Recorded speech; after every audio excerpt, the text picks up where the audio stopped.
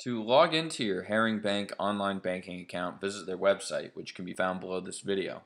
Once at the website, you're going to go to the online banking section. You're going to enter your Access ID, then your passcode, then click Login to access all the great features of your account.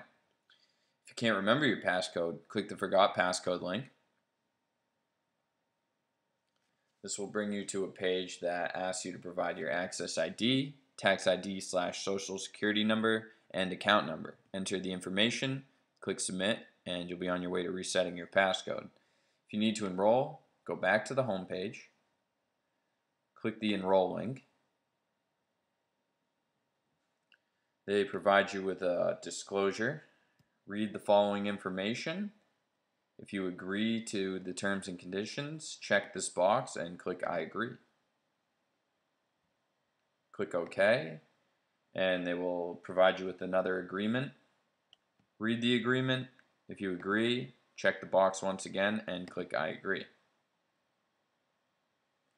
This will bring you to a page that provides an online internet banking enrollment form. Fill out the following personal information.